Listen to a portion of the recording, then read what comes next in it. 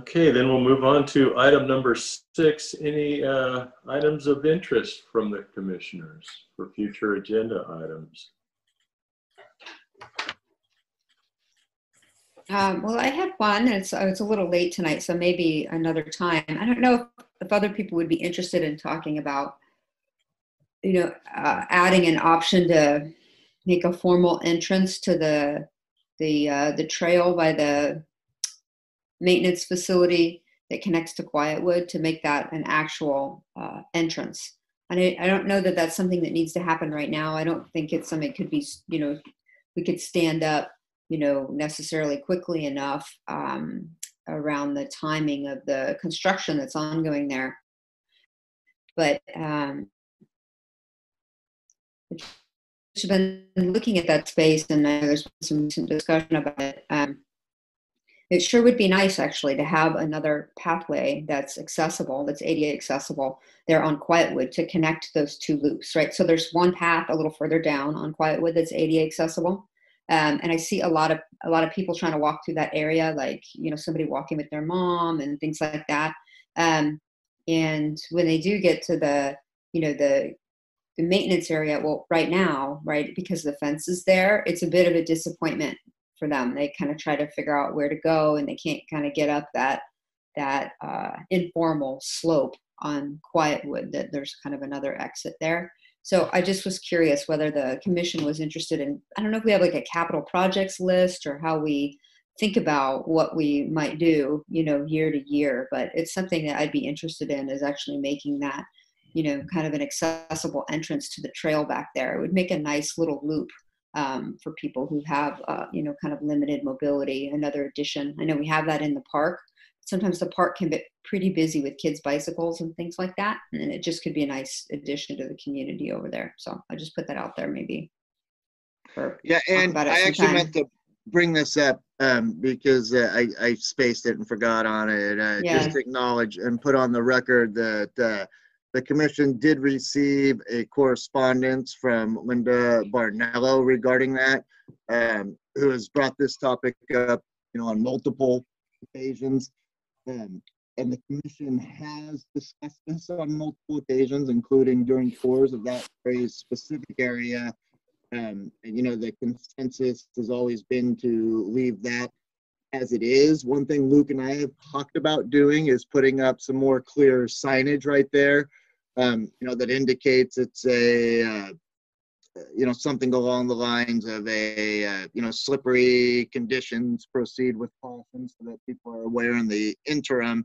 And then, as we've kind of discussed in the past, as you're, going into looking at larger modifications, that becomes a pretty big project, and you then again get into, potential levels of permitting and compliance and maintenance and things like that too. So, it's up to the commission if it's something that they would want to discuss again.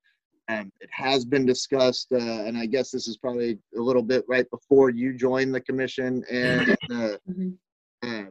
but it certainly is a topic that's been discussed multiple times, and the kind of consensus recommendation was always to leave that as is, recognizing that there are 3 other entrance points on there that are much more accessible. And then, as I had brought up, when they redid all the sidewalks, with the things, and I have an old communication I got to find as well, that talk about that specific area and reasons why the county didn't include that as a curb cut and a safety, and actually removed the sidewalk from that point as well. So I'll have to find that as well, because it actually kind of bolstered the commission's general thoughts on why we haven't, why we've decided to kind of leave that area as it is, which is, kind of a long-standing and multiple discussed, but I leave it up to the commission whether they want something like that on a future agenda. My general sense is that this has been discussed kind of in great detail in the past already too.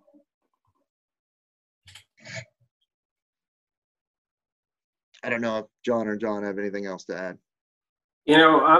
happy to talk about it again. I think my opinion on that is consistent with where it's been.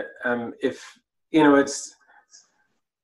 I don't want to be in the situation where we're micromanaging Luke's time and Luke's staff time and juggling his priorities, because I don't fully know the full breadth of priorities he has. I mean, we talk about a lot here, but I don't know everything. So with that said, if this is a big concern for the community, then I think we should address it.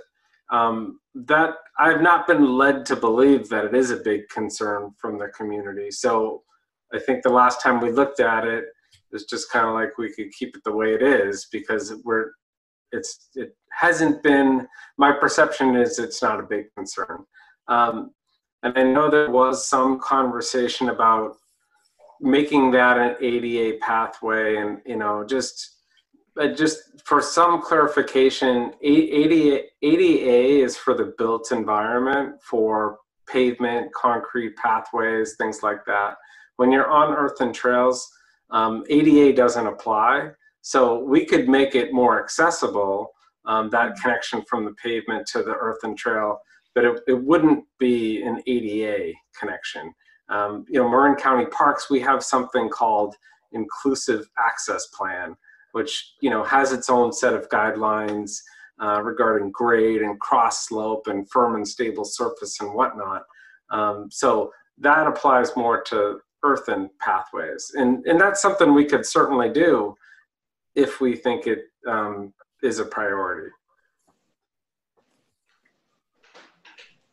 I think my other concern would be that if it was to be ADA compliant on the pathway, then it would also have to be changed out at the street, because you can't lead from an ADA point to a non-ADA point.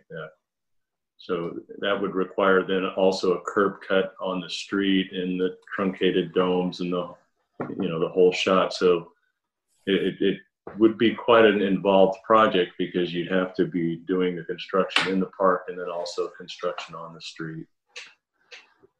So if we could meet John's perspective of path compliance, then we don't have to meet ADA compliance at Quietwood as well. There might be something cool if there's a way to do it where it makes it more accessible, but we're not, bound to have to follow, strict ADA with a full ramp and regrading and everything. But some way to put in some stairs or just something like that. I just think it would be a value add. So for context, I live right by there. So I take my dog out every day and throw the ball for him on the path behind Quietwood. So I just see how many people approach that slope, and it would just might be kind of a lovely value add in the community to have that particular point be something that is a little bit easier to access. It's less, I think, about like a concern, and more like, that was initially what got me thinking about it, was the concern letter. But then I just opened my mind up and was like, this would be really lovely. It could be really nice to have a little bit better access right there. It just creates, opens it for more people to be able to use that path. I'm certainly happy to talk about it some more, and especially with your perspective. So I think that would be great. And we did talk about things that we could do. I remember the last time we looked at it, we talked about, because it's steep from the pavement or concrete or whatever it is down to the the maintenance path. It's a steep grade change, and so we could build a earthen ramp, and we could even potentially do it with volunteers. So things like that could be done, but again, I've not been led to believe that it's concerning for a lot of people. If that's not true, then I'm all for increasing accessibility if it's a limitation for people. Here's what I would suggest. Again, and I'm happy to follow up. I think that we're getting into a little bit too detailed of a conversation on this specific topic for an item that hasn't been agendized. So if this is something that we want to agendize for a future meeting, then that is the path that we should go. No pun intended here with talking about a path. But otherwise, getting into too much of a conversation on this, I think you're starting to, flirt with some compliance issues. So it's either something we talk about in detail at a later meeting or not. And then I'm also happy to meet with you offline about this as well. Because I do have, also concerns that are counter to the points that were made in terms of liability, that when you start making improvements, you actually take on more liability than leaving it in its natural state. So all things to talk about. I don't know about that, Eric. I'm not sure. I mean, we could talk about that more, but I don't know if I would agree with that statement. Yeah, well, when some of the things that we've talked about, putting in steps or things along those lines. So. Well, steps are handrails, but if it's an earthen ramp, right. Right. Yes, yeah. That's you and I are on the same page. These are my points. So at any rate, again, if it's something we want to put on a future agenda to be discussed properly, then that's how we should do it. Otherwise, we get too far into the weeds tonight on the penalty responding to ultimately was a correspondence. But it seems like there's enough interest to speak about it or agendize it for a meeting. We could do it in our January meeting. We could welcome Ian, I'm sure would have some perspective on that as well. Yeah. So. Yeah, and you'll have another commissioner at that point too. And then if it's agendized, it gives public opportunity to come in and speak to it as well if they so choose. So let's move in that direction then. Okay. Any other future agenda?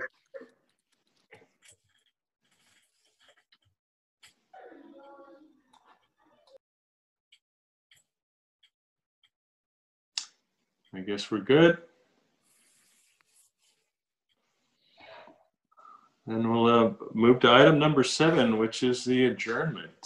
You know what? It looks like you have a public comment here, John, on the future agenda things. Can you hold 1 second?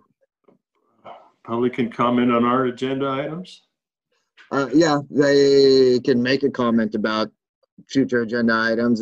There's no inclination that those items will be brought onto the agenda, but they're allowed to make a comment about it, sure, or a suggestion. Okay.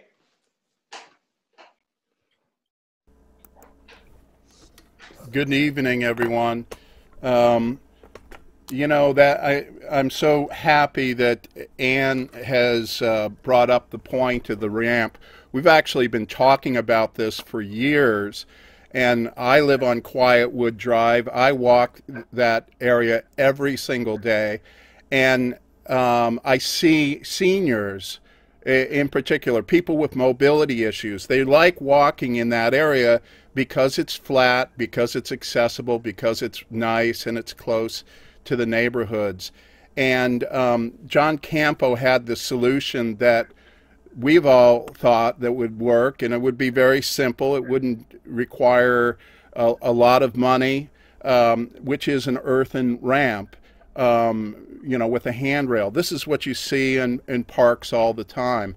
It is very, very frustrating to receive the report that, there hasn't been any conversation about it. There's been a lot of conversation about it, but apparently because it comes from me and it comes from Linda Barnello, who are the only members of the public that participate in our local community outside you board members, it just gets brushed aside. But we have literally hundreds of people walking in that area every day, and Ann is correct, the only thing that area lacks is an ease and accessible, and I guess we have to be careful about our language, but we want someone with limited mobility to be able to walk up a ramp to get up to that road. It doesn't require, there's no reason to catastrophize here. I don't think there's a reason to put a curb cut and make this a big engineering project. Basically, it's just a fortified ramp, a retaining wall on an angle. And you're right. I mean, if push comes to shove, it could be a volunteer effort. I'm sure you could do it almost, you know, you've got the little cats. It really, there's not a lot of equipment, not a lot of lumber involved here. You know, just do it, really, and it would be a wonderful addition. So I'm all for that, and I appreciate that Ann has brought that up, and the suggestions by John Campo to make it simple and organic. And let's stay away from the ADA language, because that becomes a political, or that becomes a liability issue. But we can certainly make it a better way to access our park. So I encourage you to discuss it and vote on it and do it. Thank you. All right, we have it on our agenda for our next meeting, Stephen, so you can bring your comments back then.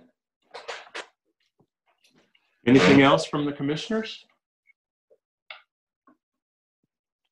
Then I seek a motion to adjourn. Motion to adjourn. A second? A second.